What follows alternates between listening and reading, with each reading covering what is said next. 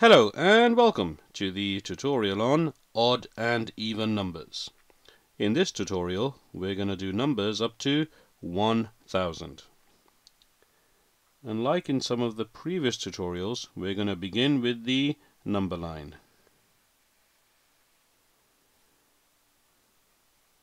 And the reason why we're doing the number line again is to make sure that we fully understand it, and something that you can do yourself if you happen to forget the odd and even numbers. So there is our number line. From 0 to 9.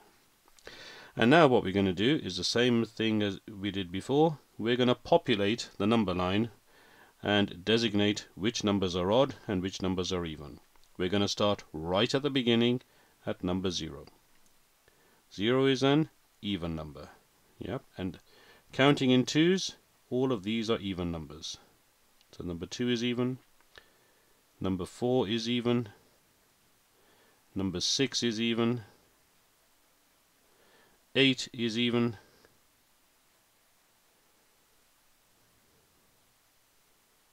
right, we've done that, and now all the other numbers are odd. So we start at number 1, that is an odd number.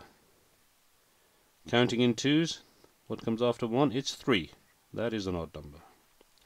5 is an odd number. 7 is an odd number. And lastly, 9 is an odd number. So you've seen this number line before and how we work through this. And as before, we're just going to jot down here all the even numbers. Now when you get more accustomed to doing this, you won't need to do the number line. You can just write the numbers down in the columns. Start at 0, then it's 2, 4, 6 and 8. So those are all the even numbers. Now let's write down the odd numbers. We start at 1, counting in twos, we've got 3, 5, 7, 9. Now I did all of that quite quickly because we have done this before time and time again. So let's have a look at our first example. Suppose we have this number 463. Now 463. Now is this an odd number or an even number? Remember, all we're focused on is the last digit over here, the 3. That's the units.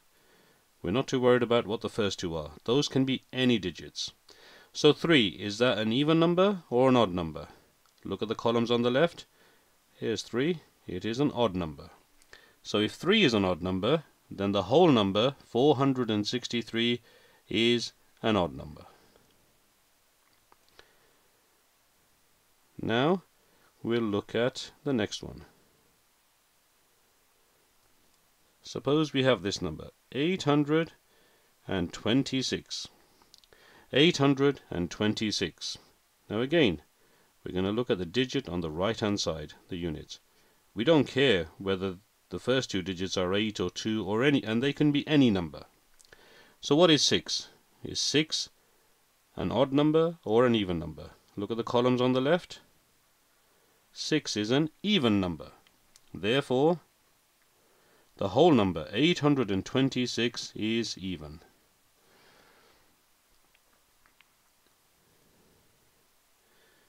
Right, let's look at the next one, 637. So this time round we got 637. What do you think that number is? Odd or even? Again, we're focusing on the last digit, the 7. We're not worried about the 6 and the 3. All we're concentrating on is the 7. Now let's have a look at the columns on the left, the even and odd. Where is 7? 7 is over here. It's an odd number. So if 7 is odd, then the whole number, 637, is an odd number. It's nice and clear cut, isn't it? So let's look at a few more, and this time I want you to do them. Suppose this time round you have number 348. 348. Right, I want you to work this out. I'll give you a moment. So is it odd or even? Well, let's work through it. We're going to look at the digit on the right hand side, the units. The 3, 4, we're not too worried about what they are. The 8. Is 8 odd or even? Here is 8. 8 is an even number.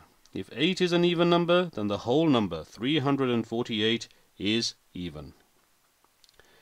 Now how about the next one? 985. Now what do you think about 985? Do you think that's odd or even? Have you made a choice? Great, let's work through it. We are looking at the digit on the right hand side. That's the units, the 5. We don't care about the 9 and the 8. So what is 5? Is 5 an odd number or an even number?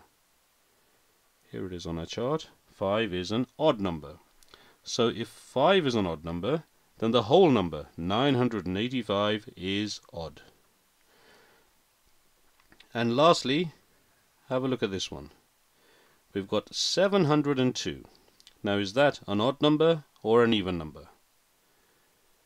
Have you made a choice? It's nice and easy. Great. We're focusing on the 2 over here. Have a look at the left. Where does the 2 appear? It appears over here. 2 is an even number. And if 2 is an even number, then the whole number, 702, is even. It really is as simple as that.